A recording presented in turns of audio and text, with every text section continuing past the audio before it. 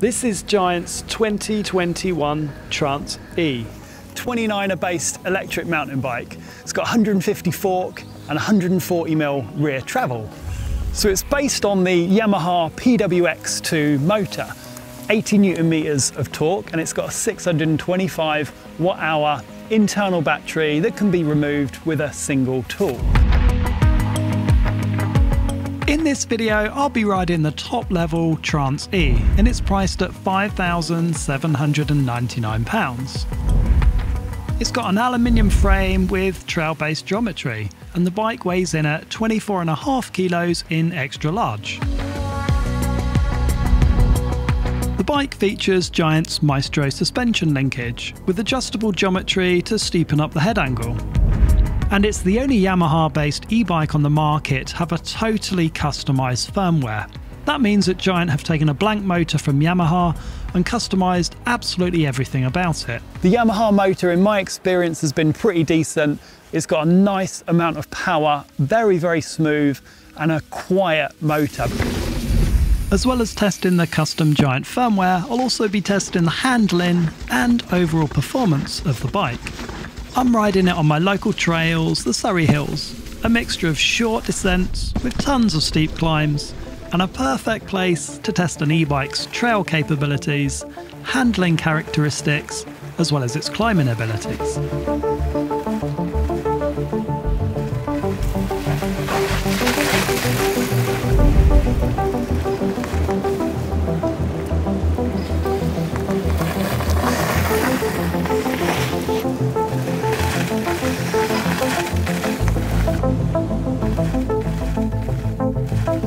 I tested the bike over a few weeks and rode in all kinds of conditions, from dry to wet, and from warm to sub-zero snowy temperatures.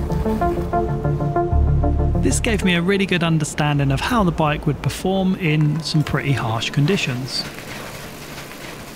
First up, it's been a while since I've tested a bike with less than 150mm of rear travel, with most e-bikes, certainly on paper, being spec'd with 150 or more. So I took it to my local drop to flat to see how it felt.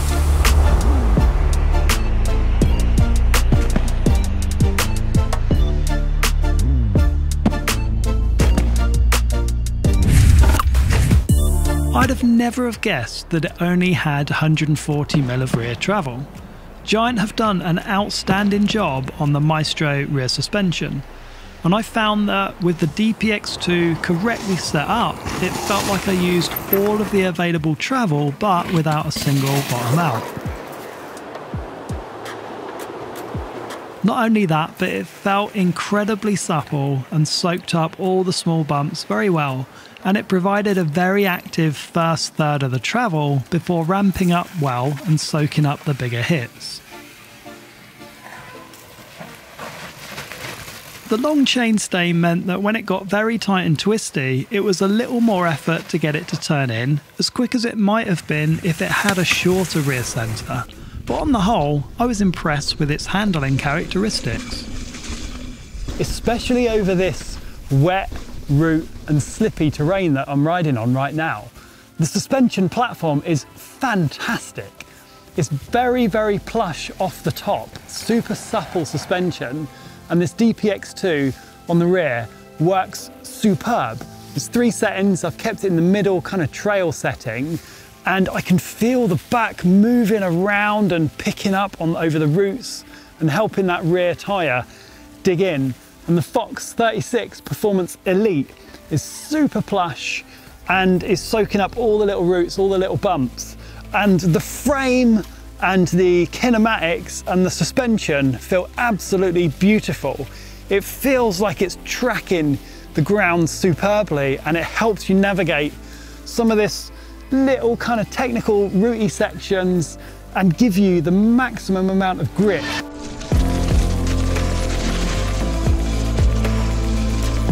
And despite riding in some spectacularly wet, cold and icy conditions, I found I had enough confidence in the bike to find enough grip. Although the Maxxis Dissector rear tyre is definitely out of its depth here, it's not really suited to the wet, cold UK winter.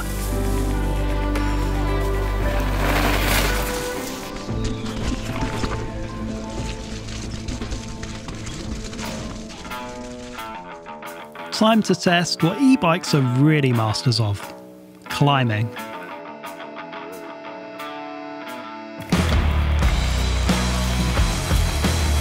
The bike is powered by the Yamaha PWX2 motor, but Giant have tuned it to make it more powerful. Essentially, this means that Giant have unlocked the full 80 Nm of torque in all assistance modes, not just the top one. There's also a smart assist mode.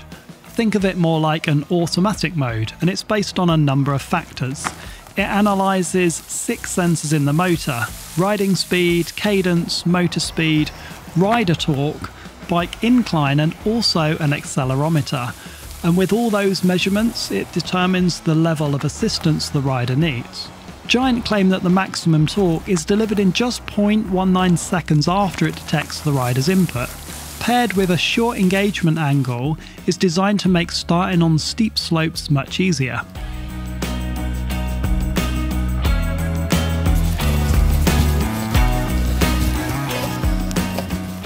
I tell you what, as a climbing bike, there are some real benefits that it has.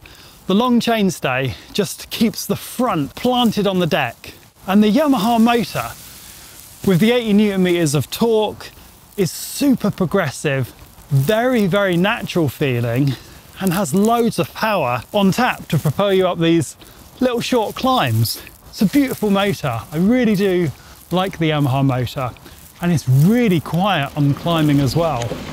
All right, just going up a short climb, and this is the motor noise. I'm in the mid-level, mode 4 out of 5, 5 out of 5. And the motor is really silent. One thing I've noticed about the motor is the engagement is instant, almost a little bit twitchy. Like when you've got your foot on the pedal, even when the bike has just sat there and you're relaxed, it wants to go, it's super eager. Can be a little bit off-putting if you're just standing around chatting and you've got your feet on the pedals. But when you're on a steep incline like this, and you know you've got to get going straight away, and it senses your torque you're putting through the pedals instantly, meaning that you don't even really have to try and propel yourself up steep climbs. It is just ready to go instantly. The bike is actually one of the most impressive climbing bikes I've tested so far. I really appreciate Giant's customization and allowing the maximum power to be reached even in the lower assistance modes. The battery level was also pretty impressive despite the sub-zero temperatures. Now the battery, as well as the battery management system, is actually built for Giant by Panasonic, and they use lithium, cobalt, manganese cells. The cells have their own temperature gauge, and Giant's smart battery and smart charger tech make sure they all reach their full charge at the same time and at the same temperature. And because of this, Giant are able to supply 6 amp fast chargers with these bikes. I am impressed with the Yamaha drive unit. It's punchy, it's powerful, it's smooth, it's very progressive in delivering the power. 5 power modes on this super neat little display here. I do think Giant are onto a good path with the custom software and putting in this auto mode. It's like a set and forget mode, and it's supposed to give you more assistance when you request it through the pedals. I don't think it's quite there just yet, and I've preferred the default power modes. I found that occasionally the Smart Assist would give small surges of power that I wasn't quite expecting, mainly when riding on more flat terrain. But other than that, it worked okay, but my personal preference was just one of the regular power modes.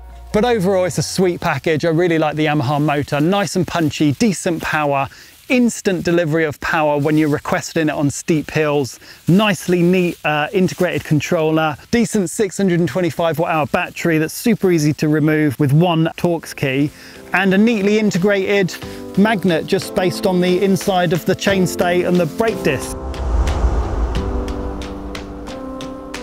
So the geometry of the bike is trail orientated, so it's like a 66 degree, just under 66 degree head angle. So actually got a little flip chip in the rear, and you can make it steeper or slacker. Loads of bikes are coming with them these days. They're a really great idea. I've been riding with it in the slackest or low position. It's superb on climbs. With that long chainstay, it's glued to the ground. However, because the chainstay is fairly long, you lose some of that nimbleness and agility on the tight and twisty trails. With all bike geometry, there's trade-offs. Things happen when you go one way and it benefits something and it makes something else slightly worse. So whilst the bike is a superb climber, the rear chainstay is really long, at just over 470 mil. The bike is comfortable and easy to ride. The long wheelbase with a long rear centre and 507mm reach in Excel meant my weight was fairly evenly distributed across the bike. I didn't have to focus on getting my weight over the front to find grip through the front wheel.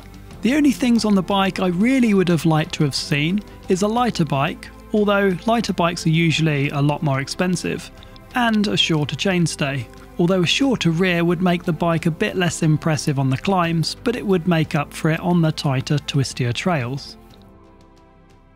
So the 2021 Giant Trance E, superbly capable electric mountain bike. I've really enjoyed riding it around here on my local trails in the Surrey Hills. 29er wheels, very active rear suspension that's plenty progressive enough to make it feel like it's got more than the 140 travel that it's actually got. 80 Newton meters of torque, so it's plenty powerful enough for the steepest climbs around here.